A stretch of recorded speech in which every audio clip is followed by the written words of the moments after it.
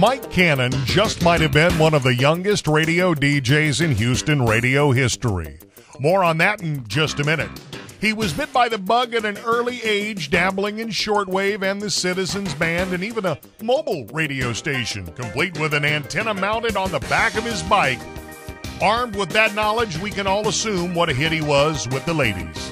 In 1972, Mike was an avid fan of country KNER, which was taking on ratings leader KIKK AM.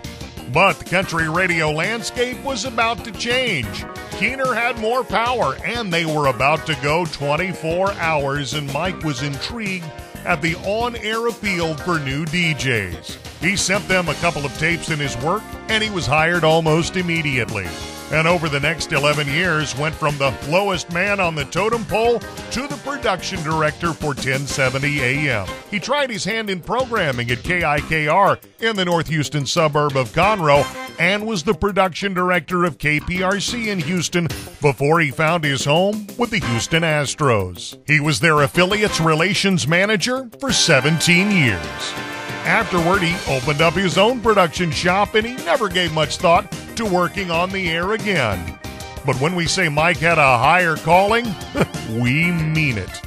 Mike was offered a job at the nation's premier contemporary Christian radio station, KSBJ, and he took it. Mike says the opportunity to use the talent God gave me for him is the icing on the cake of my radio journey. And since I started my career as one of the youngest DJs on the air in Houston, I might as well end it as one of the oldest. But let's hope it doesn't end anytime soon. For Mike Cannon, a 2020 inductee of the Texas Radio Hall of Fame.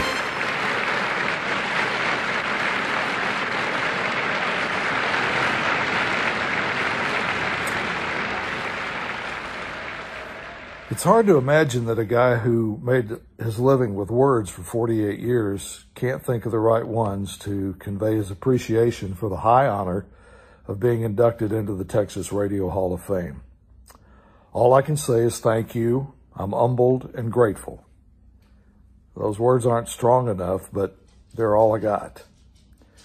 I've been so blessed to have had great people around me all these years. A family who put up with the turning the radio down when the music played and up when the DJ talked. The late Rick Libby, who hired me even though I had zero radio experience. The superstars of the day that took the kid under their wings and taught me about radio and in many ways about life. Hall of Famers. The late Buffalo Bill Bailey. The late Dr. Bruce Nelson Stratton. The late Hal McLean, who I'm honored to share this induction with today. Good grief. I've killed them all. Dan Gallo, Don Armstrong, Buddy Cantu, Chuck Joseph, Bill Ingram, Ty McFarland, and Troy West at KSBJ, my good friend John Frost, who taught this old dog some new tricks. So many others. Suffice it to say that if we've ever worked together, I count you as a friend, and you taught me something. Something I wanted to take with me, or something I didn't. But you brought value to my life and career, and I'm much better because of you. And all those guys I didn't work with, but listened to, admired and learned from. Barry the Boogeyman K, Roger Garrett, who made WWW a thing before the internet.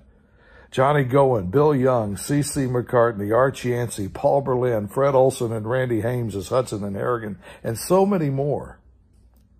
And Buddy McGregor, the guy who inspired me to get into radio.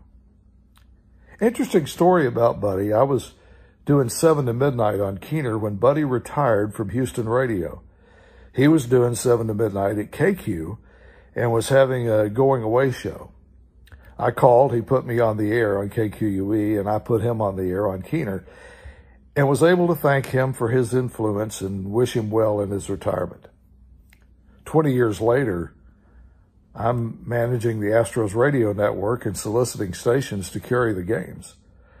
I call a station in Mineral Wells, Texas, asked to speak to the general manager. Guy picks up the phone and says, "Buddy McGregor?" I said, "Are you the Buddy McGregor that worked in Houston?"